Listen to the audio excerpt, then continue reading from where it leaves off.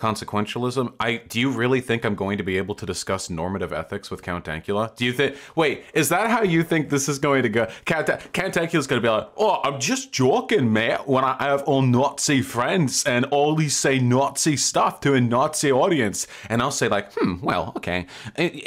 First we have to select a normative ethical program that we can use to determine the efficacy and the values of your judgments, okay? So first of all, we have to recognize that as a consequentialist, I'm going like, no, I don't know about that one. You know how like in the cartoons when a character is being lectured but they're not paying attention, they start to hear like wah wah wah wah wah wah wah. I think that's what people like Dankula hear when I'm like trying to explain very, very, very basic like ethical. I think so, like, you know, like it just turns into yes, I'm Count Dankula, and I would like to say hello to my fellow white Christian brothers in the chat. I'm Vaush. I do debates, I guess, even when I don't want to. White people are superior to all other races, and all other races are, you know, are or should be subservient to whites, and things should be done only for the benefit of whites. Do you feel I am a white supremacist?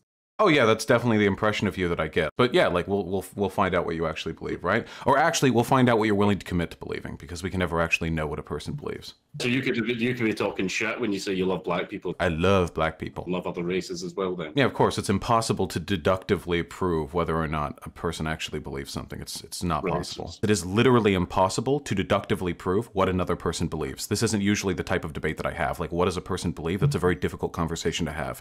So instead, what I think would be more interesting is if I proceed under the assumption of good faith, that Count Dankula is an egalitarian, and then I build up all the reasons why I have been led to believe that he is not, and I can see how he feels about the accusations that I would levy there. So my argument would not be, Count Dankula, you are a white supremacist, I will prove it, which is not possible. But instead, Count Dankula, I've been given the impression you're a white supremacist. Let's go over the reasons why. I'm interested in hearing your response.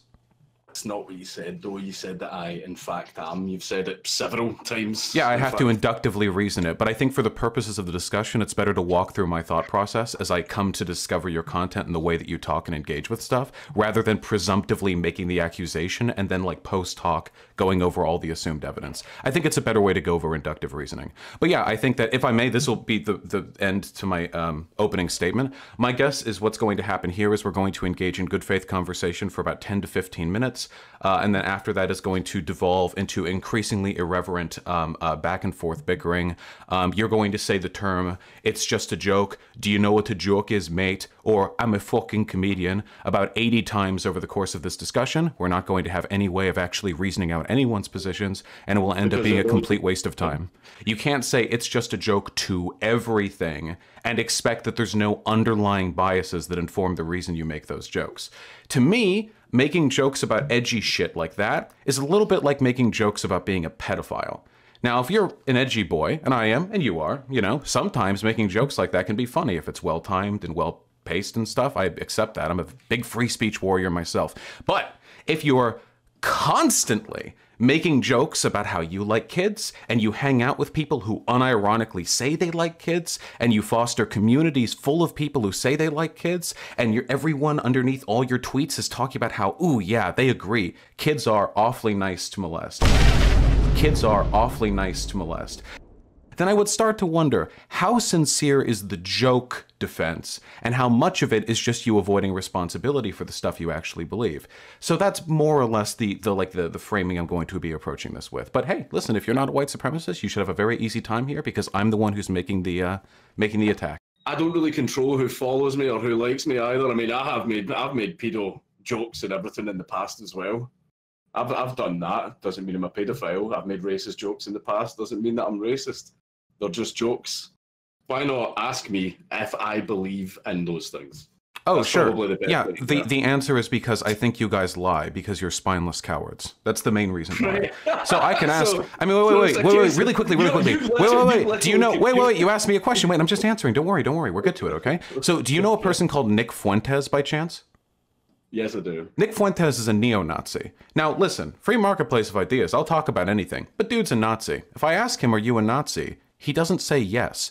The reason for that is because, especially on the platform that we're on right now, lying about your views is a way more effective way of disseminating them than just being open about it. If everyone who was a bigot just said, like, yeah, I'm a racist, welcome, we're going to talk about racism, then there probably wouldn't be that many racists in the world. But things like dog whistling are a very effective way of bringing people over. I would say that you're particularly bad at it. I would say the only people who can look at your content and not think there's an underlying bias are people who are willfully delusional or people who are biased themselves. But that's what we're here to discuss. I'm interested in that. So basically the setup to this is white supremacy is something that's very vague and can be applied to very, very many things outside of the most commonly recognized or even the officially recognized definition. And regardless of what I say, people could still assume that I'm a white supremacist because we can never confirm what people truly believe. And also, regardless of what I say, it can be discredited as lies because white supremacists lie.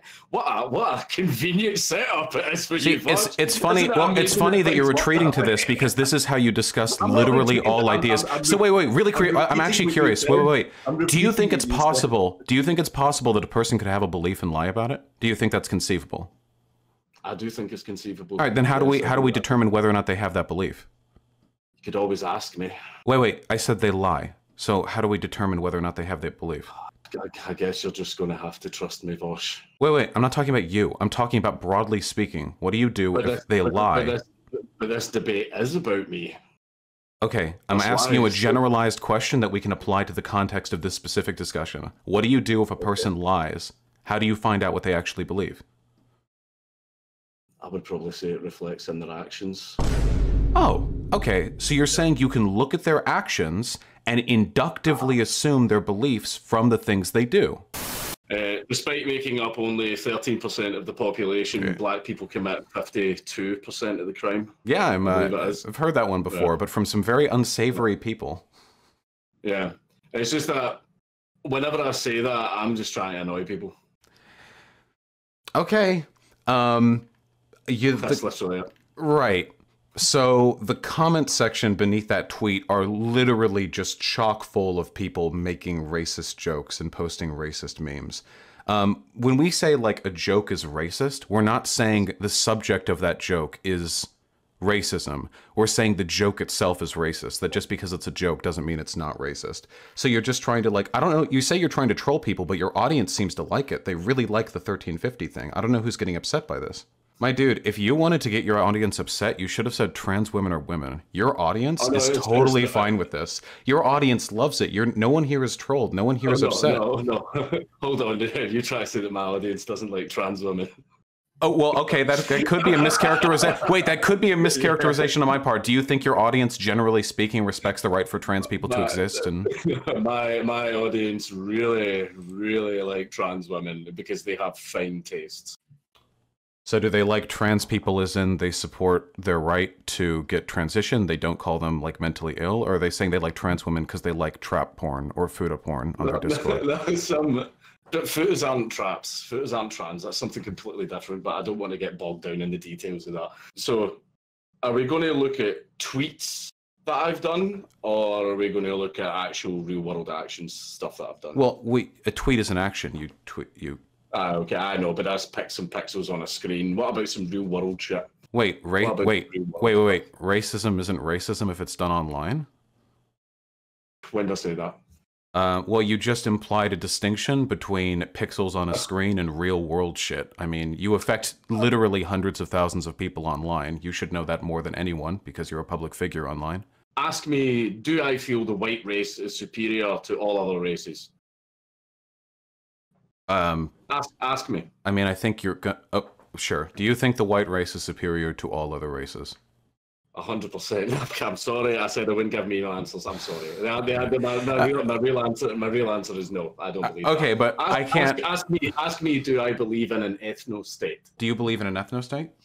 No. Okay, wonderful. Mixed race relationships. Ask me if I don't care about what you say, yes or no. What I'm interested in is testing your reactions to things you've said in the past. I'm not. If you want to know if I'm a white supremacist, then you should probably ask me, what my beliefs are in certain areas to see if my beliefs match up with white supremacists. How about, instead of asking you what you believe, what if I asked you what you oppose? That's what I'm more interested in. Because if you oppose something, here, I'll give you an example. Okay, wait. I'm reaching out right now. White supremacy. But I'm trying to talk about that. Do you like child molestation? Is that a thing you're like a fan or a proponent of?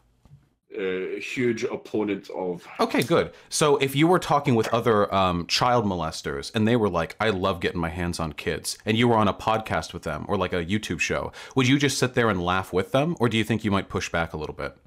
And these are actual like child molesters. These aren't people making edgy jokes. These are people I've literally debated them in the past. Yes. Oh, okay, so you'd agree like it's morally apprehensible for you to be in a position where you're agreeing with and like bolstering like child molesty values. Yeah, but I know you're trying to compare that to the far right, but whenever I'm hanging out with them and talking to them, I don't agree with them. But you hang out with them and you laugh at their jokes and share their audience, right? Which I'd feel uncomfortable with if we were comparing these people to child molesters. What about mixed race relationships? Ask me about that. I mean, I don't care what you answer, but yeah. How do you feel about mixed race relationships? If we're trying to establish whether or not I'm a white supremacist, then that's a thing to ask me, isn't it? White supremacists don't like race mixing. But I don't care about asking. I just want to inductively infer from other. Yeah. Mixed race relationships. Do you want to know my opinion on mixed race relationships? I mean, I have a feeling what you say is going to be identical to what I believe.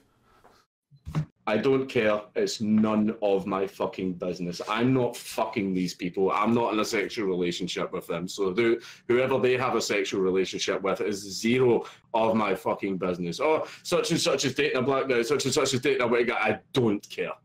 Okay. I don't care. Okay, that's these people. I don't give a shit. Okay, that's great. But with that being said, I don't care what people say about their values.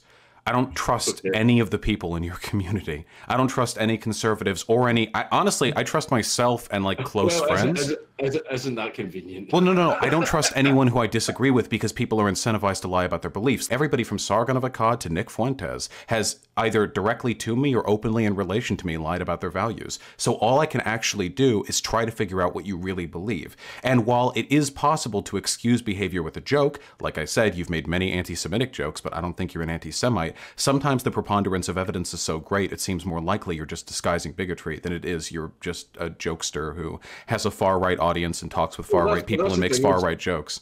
Let's take a scenario, okay? You're a kid, or you're like a 16-year-old. You've got a father, white father, suburbs, the whole 9 yards, white picket fence. And this father, for the most part, perfectly reasonable person. Decent, wears a sweater vest, great guy, okay?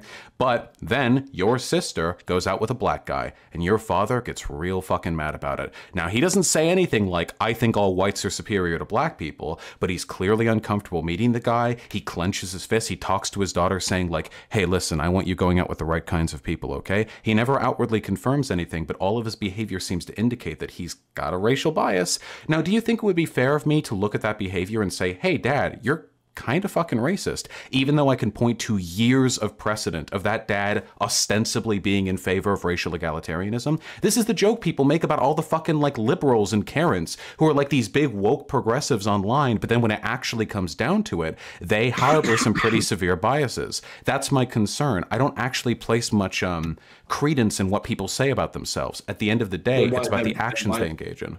Then basically, if you are here to establish like whether or not I am a white supremacist, and you're saying that what the standard you're trying to set is don't place credence in what other people say, but you somehow get to act as the voice of authority to your thousands of viewers, and they're supposed to believe what you say. You've kind of discredited like no. I'm not saying you can't believe what people say. I'm saying you can't believe what people say about themselves. I'm just trying to make arguments as to why a reasonable person might interpret your behavior as racist. Right, I don't find it very reasonable when my jokes are treated as actual factual statements about my beliefs, but whenever I make actual serious statements about my beliefs, those are disregarded. Okay, because jokes are a good way. Jokes are a form of communication that can harbor underlying intent. Do you think it's possible that a person can make racist jokes to signal racism? Do you want to know what is much, much better than using a joke for that? Giving an actual sincere statement. No, because then why is it? Then why is it? I'm very familiar with the content of people like Nick Fuentes. Why is it that whenever he makes sincere statements about his beliefs, he comes off very much like a good patriot? But this is the thing. You keep tripping at the hurdle, dude. I'm trying to pick you up and move you past this goalpost you keep tripping over, okay? I don't care what you say about yourself. I care about your actions. Okay then. Okay, Vaush. I'm trying to help you out. I just want to talk about your actions. I'm not Nick Fuentes. I'm not Sargon, right? I'm not any of those people. Okay, yeah, you're you. Bringing them into it. Yeah, I'm me, right? And I'm here telling you what I actually You're you. You're a beautiful... No, I don't care what you say. I just want to go over your actions. And when you say stuff like, well, what does it matter? I'm sorry, I'm not going to try and do your accent. You sound fine. When you say stuff like, how could you possibly say I'm racist just because of a couple of jokes I make, when apart from those jokes, I say I'm not racist? Well, because I know lots of racist people who do exactly that. So clearly it's possible to harbor racist intent and express it through jokes. Okay, Vaush, are you a pedophile? Not to my knowledge. I hope not. Right. Yeah, no. Okay, there. I know a lot of pedophiles that whenever you ask them that, they say no. Oh, yeah, okay, true. And that's why when I think a person is a pedophile, I wouldn't ask them. I would look to see if they've engaged in any creepy behavior with underage people.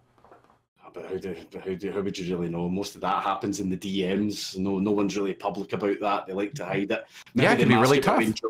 Yeah, inductively reasoning people's beliefs is really difficult. There is literally no way for me to prove you're a white supremacist. I hung that up at the door from the very beginning. What I'm trying to do is show you the reasons why I think you are, and I'm interested in hearing your criticisms of my analysis of your actions. Okay, then that's fine. I would still say the best way to do it would be to ask me, do I share beliefs with white supremacists? I can't. It doesn't matter if I ask you. We need to look at your actions. So basically, the secret hidden meaning behind my spicy memes are what we really need to look at here. But my actual sincere statements, Okay, let's go back to the dad. Let's go back to the racist dad. If we could talk to that dad about the racism, do you think it's reasonable to accuse that dad of being racist? Or say like, hey dad, I think you might have a little bit of a weird racist thing about your daughter's boyfriend. Do you think that might be like a thing you could do? Yeah, that's something that you could do because that's actually something tangible that he's done. Basically, all he's done is say things which can be interpreted as racist, which you've done more of than the dad has in this analogy. Okay, but here's the thing is, right? Let's say, right, that you had a dad who likes to make the occasional racist joke at the dinner table. Mm-hmm. Some people laugh and have him, but then his daughter brings Big Tyrone home. 6'8", shoulders like the side of a bus, and instead the dad's really friendly with him and going, "Hi, how you doing? Come on in. Do you want a beer?" Right? Would you then say that basically that's completely discredited because he's made years of racist jokes, but when he actually was confronted with a situation like that in the real world, instead of acting racist or displaying a racial bias, he acted like a normal? Are you asking me if it's possible for a person to be racist and have a black friend? No, that's not what I asked you. That is what you asked me. I think it's possible that the dad is just an edgy meme lord and that he's actually totally fine with black people. But I also think it's possible. Can I hear those words again? But I've always acknowledged. Wait, yeah, of course. Wait, I said at the beginning of this discussion that the "it's just a joke" thing isn't always a bad argument. I've made that argument. Please say those words again, though. I know. I just loved hearing them. They were just beautiful. They were music to my ears. They were Chopin in the later years. Are you under the impression this is a concession on my part?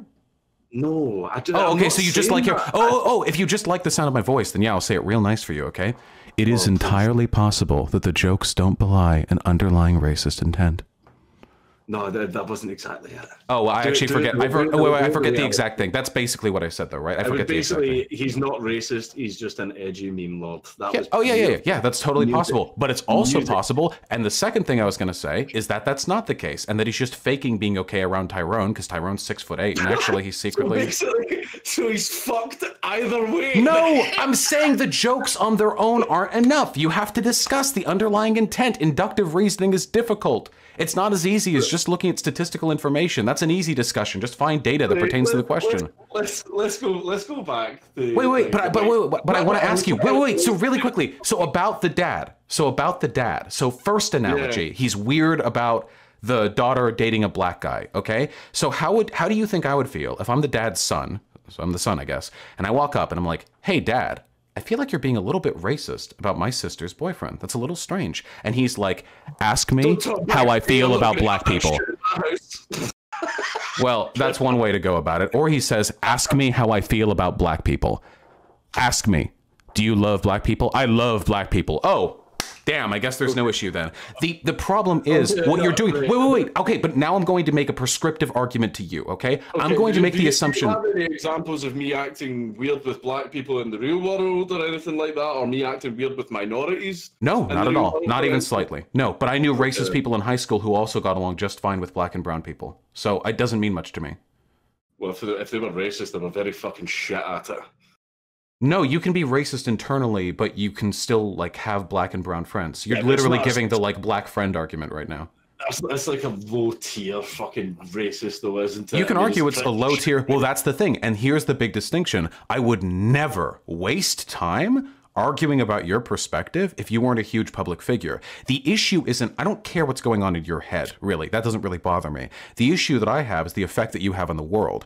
So it seems to me like your behavior, even if we were to be incredibly charitable and assume that all of it is just jokes, all of it for years, which is not impossible, that doesn't change the fact that your audience, a lot of it, seems to be unironically racist. As judging by those two tweets, you post two bait tweets. One of them is, I'm okay with white people being replaced, and all your audience is like, bait, troll, haha, nice one. Yeah, you post 1350, and your audience is like, you're right, those black people, 1350. Like, yeah, like it's pretty clear how your audience is responding to your humor.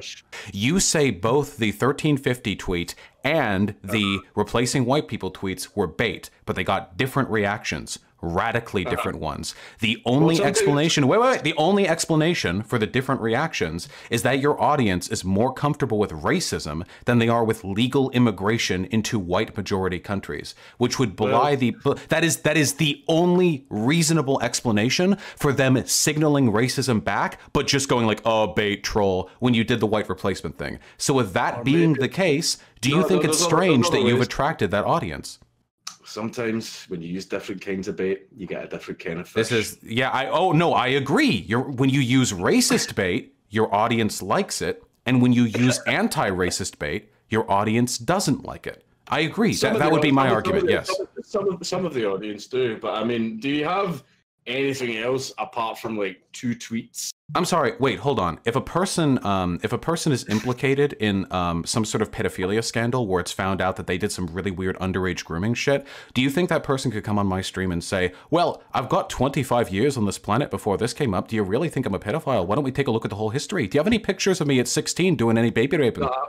I don't think that you do some of the things that I criticize you for intentionally. I do sincerely think you're an edgelord, and I know that because I used to be a gigantic fucking edgelord. I've been weaned off a little bit with time, especially now that I'm like a lefty YouTuber or whatever, but I recognize that sometimes you just want to fucking fling those N-words out, you have a great fucking time with it, and then people come at you and they're like, you're being racist? Like, what? No, I'm not fucking racist, I'm just being edgy. I totally get and I sympathize with that. The issue is, and I recognize this as I got more into sociology, that people can carry unconscious biases that can affect them in ways they're not entirely familiar with. Like, for example, I'm very progressive. It's undeniable that there is some legitimate misogyny somewhere inside of my brain. That's undeniable. I cannot deny that fact. If somebody accused me of being sexist, I might bristle a little bit at the accusation, but I still have to recognize fundamentally, like, yeah, I probably am, I do subscribe a little bit possibly to certain emotional biases.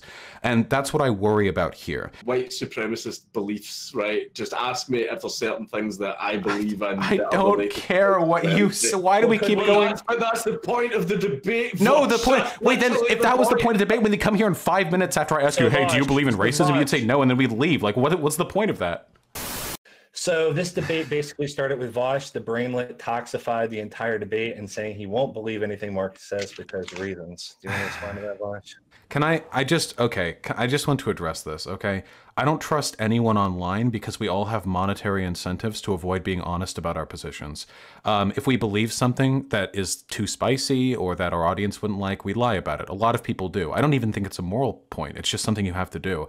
So my concern is just, I just want to try and like get at people's underlying actions. And for what it's worth, for my conversation with Count Dankula, while I still disagree probably with a fuckload of things that he believes, I'm pretty confident that his behavior isn't motivated by like some underlying like nefarious intent, which is a lot more that I can say about a lot of people. I didn't expect to come out feeling that way, and I'm very happy with how this discussion went. So do you feel like Count Dankula is a white supremacist at the end of this? I mean, you can't inductively know. No, I mean, I don't, we all have racial biases. I think it's fairly likely that Count Dankula has a number of biases that inform his humor, but I would say that of literally anyone except for the wokest fucking people around, I own up to biases myself. So how much of that bias is informing people's behavior versus how much of it is completely apolitical edgelord stuff, I don't really know. It's impossible for me to know. All I can know is that I'm much happier with this convo than I expected to be, so I probably wouldn't like call him out like for a white supremacist. Maybe like an edgelord who like cultivates an audience of white supremacists, but even then, like, we'd have to go back and have that conversation, which would be a really annoying conversation to have. All right, cool. Be well. Okay, later, dude. Yeah, man. Oh. Oh God. All right.